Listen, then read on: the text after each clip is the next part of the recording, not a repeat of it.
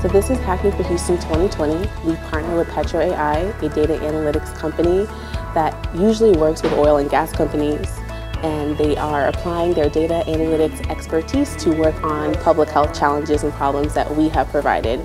And hopefully we'll be able to use the insights that the teams behind me work on to implement in the community.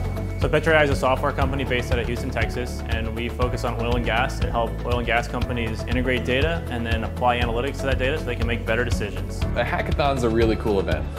It really brings a lot of value at a couple different levels. First, for the people coming, they learn a lot. They get to socialize and learn from each other.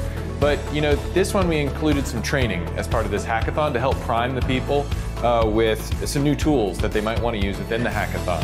The other is exposure to real and relevant problems in your neighborhood. And some of the best ways to get more information about it is to look at real data. Our hackathon is looking at specific questions about preventable hospitalizations or co-location facilities and figuring out getting deep and gritty into real-world problems and real-world solutions.